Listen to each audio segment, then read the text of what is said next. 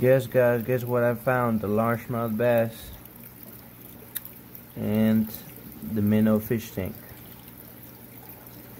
That's so cool.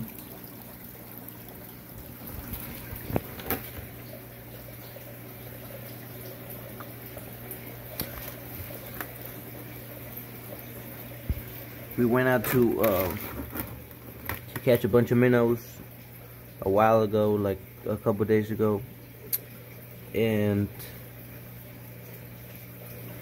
it took me by surprise. I found I believe it's largemouth bass and a crawfish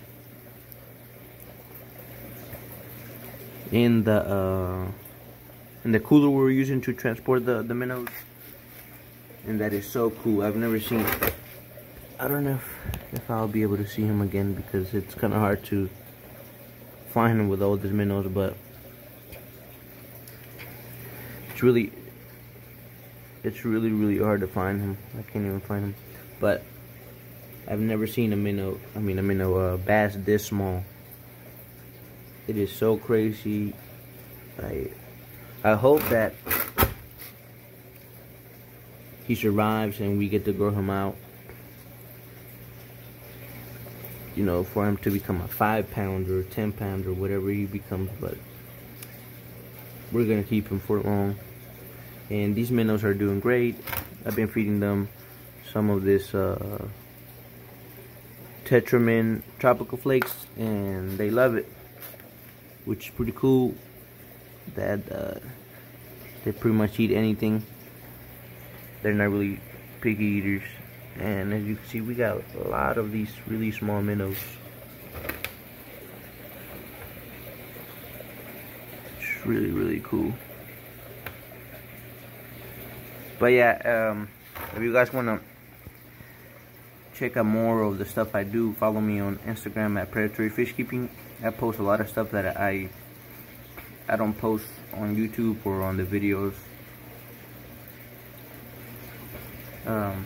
Like on my Instagram, I posted how I was acclimating these guys. I had like a drip system,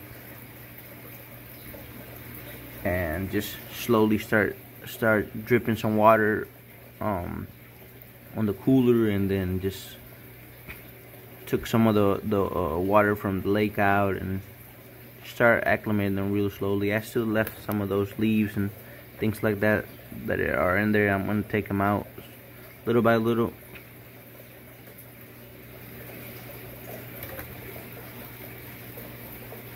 No, so this fish tank is doing great.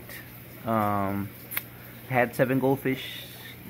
The catfish ate 4 of them already. Unfortunately, I don't know what's going on with him right now. He is very mean, and he does not want to eat any pellets or anything like that.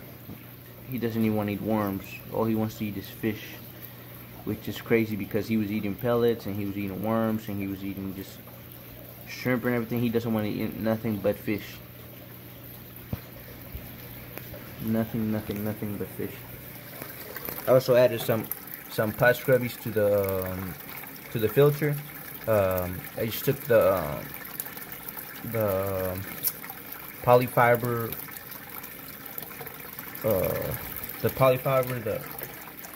the con I guess that they use for the teddy bears and stuff like that, and I used that to clean the water, but I just took it out because it was very dirty. So I'm going to replace it, and I'm going to rinse these out on some tang water. But so far everything's pretty good. I haven't put these guys on the pond, and I don't think I'm gonna put them in the pond for a long time. The filter is very strong, and all these fish will get sucked up and just die. They're just too small.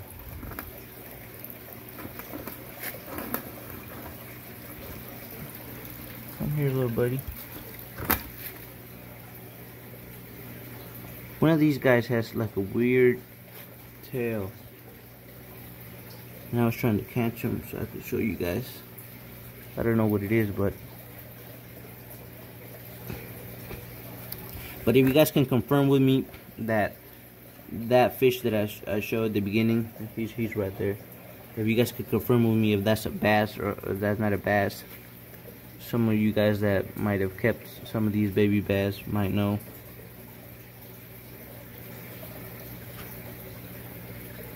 But that's gonna be it for you guys. Stay tuned.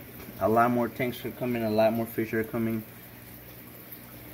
One of the fish that I am going to get will be a rainbow wolffish, and I'm gonna order it here soon, and buy like a 75-gallon fish tank.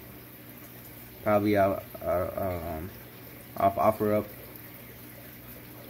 and put him in there and do some feeding videos and some cool videos for you guys. And also for this fish tank, I'm using some of the polyfiber. You see it does really good, picks up a lot of the dirt, and I'm using some pot scrubbies in there and some ceramic media. And yeah, this tank is clears up right away. It does really good. Also, if you guys don't know, I have a couple of lizards too that are very mean. We used to be able to pick them up, but they're very mean. We feed them all the time, but they always want food, and they're just extremely mean. But that's gonna be it for today, guys. Man, I need to stop stuttering. That's gonna be it for today, guys. Subscribe, like, leave me a comment. Let me know how I could improve my videos. But if you like, give me a like. Peace.